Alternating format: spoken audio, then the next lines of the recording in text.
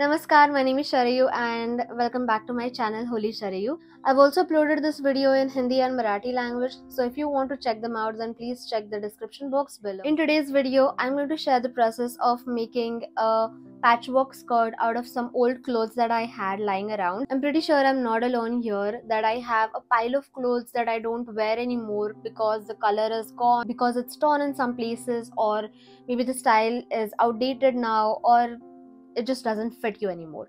So I think that a lot of people actually throw all these clothes in the trash cans, or if you are donating the clothes then good for you, but if the clothes are not appropriate for donating because it's stained or whatever the reason might be, so instead of throwing the clothes in the trash can, I think you should just upcycle them, make something out of them so that you can wear it again.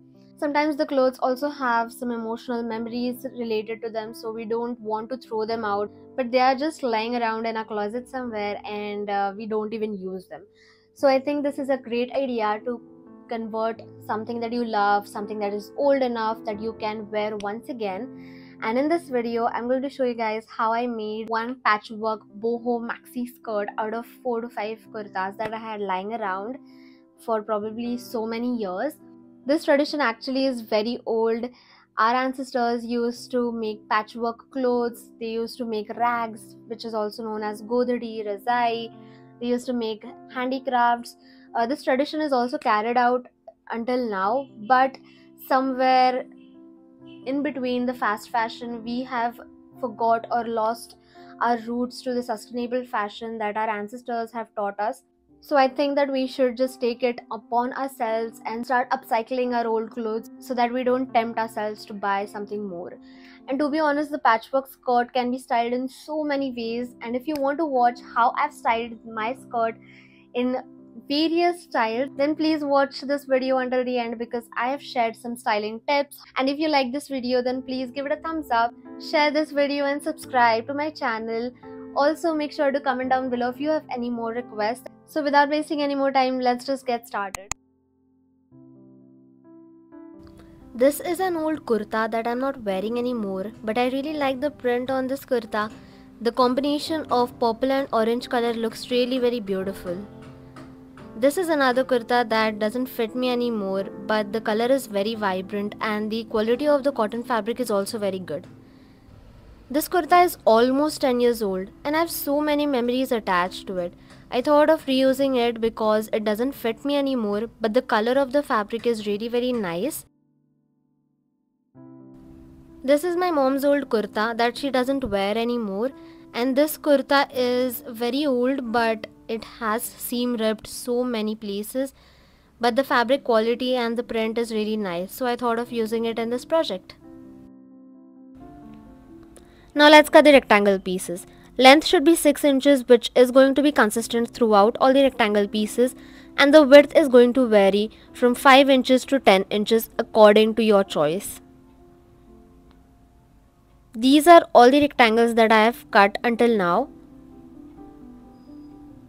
As you can see, there is the consistency in the length, which is 6 inches, and there are variations in the width of the fabric. This is Rana. He always keeps me company while I'm working. Isn't he cute? Here is some red fabric that I am also going to use, and this is another old pajama of mine that doesn't fit me anymore and is torn in some places. So I'm going to use the fabric of that pajama as well. As you can see, I've stacked all the fabric pieces side by side together, and now I'm going to stitch all of them by using French seam. To create a French seam, first you'll have to place both the fabrics wrong sides together. Then you'll have to stitch a straight line and trim the excess seam allowance. Then you'll have to fold the seam allowance in the opposite direction again by placing right sides facing together. Then you'll have to again stitch in a straight line, and due to this the seam allowance gets hidden, which avoids fraying of the fabric. I'm going to stitch all the fabric pieces together of my first layer in a similar manner by using French seam. If you want a detailed video of how I stitch a French seam, then please comment down below so that I can make a detailed video and upload it here soon.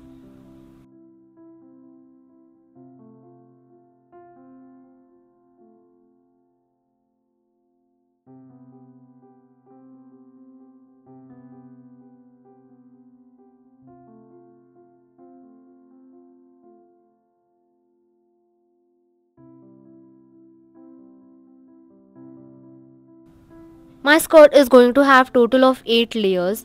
The first layer is almost done, and similarly I am going to stitch all my 8 layers together.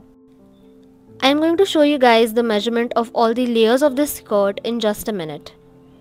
The first layer is done. Now let's assemble all the layers. This is the first layer that I have folded in 4 times. This is the second layer, third layer, fourth layer, fifth layer, sixth layer, seventh and eighth layer. As you can see, the first 2 layers have different sizes, but the remaining layers are of similar size. This is the size chart of the layers of the skirt. The first layer is 17 into 4. The second layer is 27 into 4. And the third layer is 43 into 4. To make the waistband of this skirt, I am going to use a 1-inch elastic band.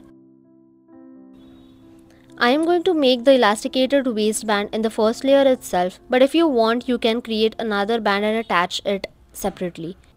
To create the casing for this elastic, I am going to measure this by folding the fabric like this and then marking it with a chalk.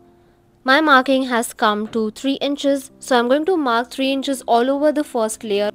As you can see, I am marking it with the help of a measurement tape and chalk and then creating a line.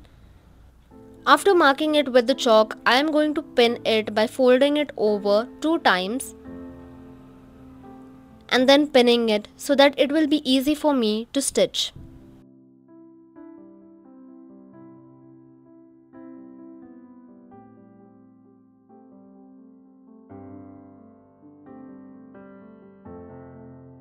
The stitch line is going to be visible on the inside of the skirt. Once I've created the casing, I'm going to take the elastic band, attach a safety pin to it and then insert it inside. Once the waistband is done, I'm going to create gathers on the second and third layer of the fabric.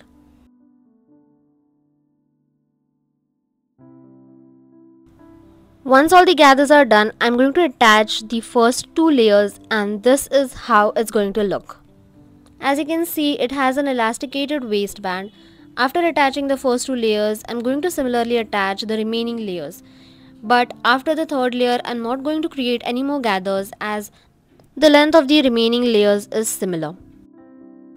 To attach the layers, you can either use an overlocker or you can use this finishing hem so that the fabric doesn't fray.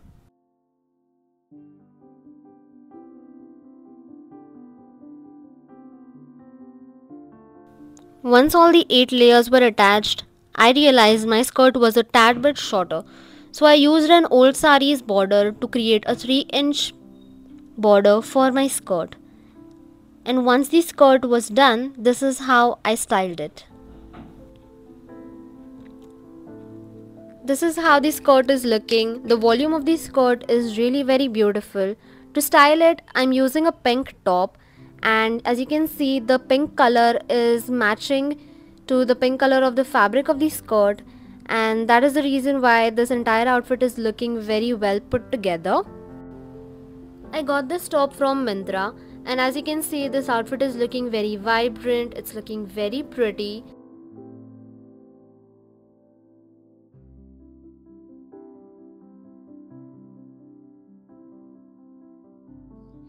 I'm using this beautiful bag to style this outfit. The fabric of the bag resembles patchwork and hence I think it is looking very good. After spinning once more, let's change the top. Now I'm wearing this red color high neck top and something's missing. That's why I'm wearing this black color corset belt to style this outfit and it's giving me princess vibes. For a more different vibe, I'm changing the top to this off the shoulder red color top with puff sleeves. Once again styled it with the same belt. For my next outfit, I styled the skirt with a red color top. It has a deep V neck with full sleeves. The top is also cropped and I think it's looking very cute. This skirt would also look good with a black top, so here I am. The neckline of this top is really very unique. This skirt will also look good with a basic tank top. To be honest, this skirt is so versatile, I can dress down or dress up according to my choice. Next up, I'm styling the skirt and the same basic tank top with a sheer black shirt. For styling, first of all, I tied the front with some knot and also covered up the collar by tucking it inside. This outfit itself looks very good, I think, but to add a pop of color, I'm going to style it with a blue purse that I made from a sweater. I think this outfit is looking very stylish and very well put together.